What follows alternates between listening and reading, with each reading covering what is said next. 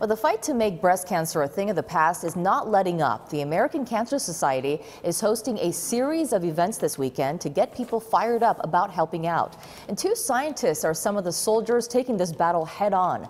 As KCAL 9's Amy Johnson reports, for this married couple, it's personal.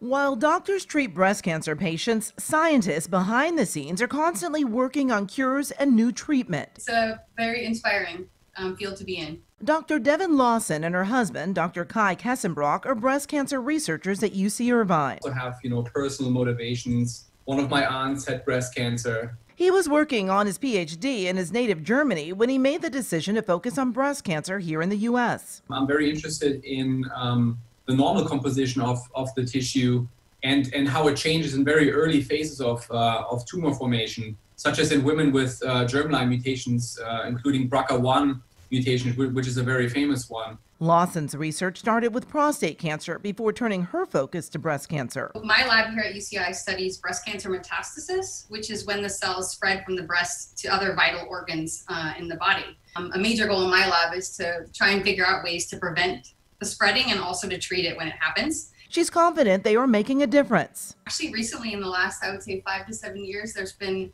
just a revolution in genomics. And so this is something that we're increasingly applying to clinical practice. Kessenbrock hopes one day there will be a vaccine to prevent breast cancer. And cancer, as we are learning right now, is much more actually amenable to using our body's own immune system to fight it. So something like that is conceivable. They are just two of the researchers that have received funding from the American Cancer Society. As scientists, you're very passionate about your work. You spend a lot of time, a lot of hours in the lab, and love does happen in the lab. And we're the workplace romance. The two have been married for 5 years, and while they each have a different focus on breast cancer, their goal is the same. I mean, this is really what we've devoted our lives to doing. So yeah. It's very important to us to improve the situation for patients.